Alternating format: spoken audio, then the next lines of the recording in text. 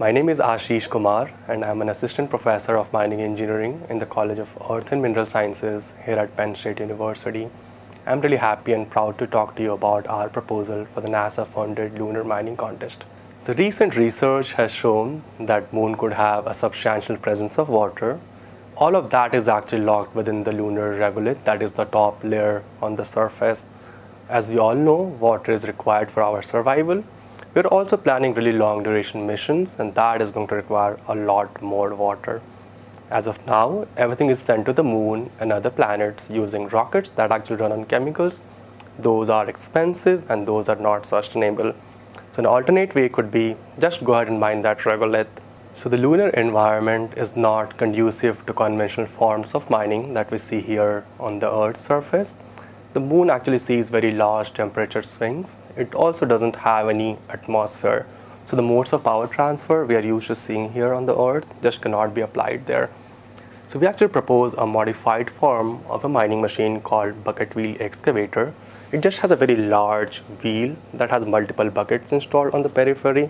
So as the wheels rotate, the buckets actually get engaged to the surface. They scoop the dust and they actually dump it on board a hosting facility.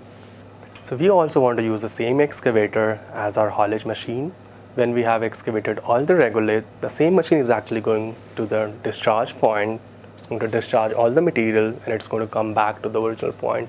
And this cycle repeats over and over again.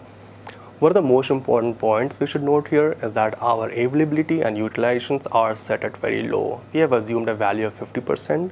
This is extremely low for any earth-based mining machines. But we also want to make sure that our batteries are up and running throughout, and then we are spending a lot of time on maintaining our machines.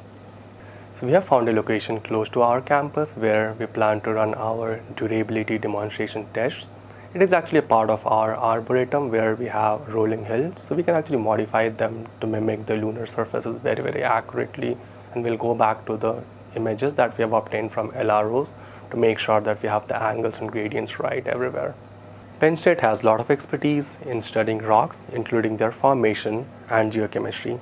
We are very excited to make our own lunar simulants and have our excavator move it as safely and as efficiently as possible. Our team has what it takes to make this possible.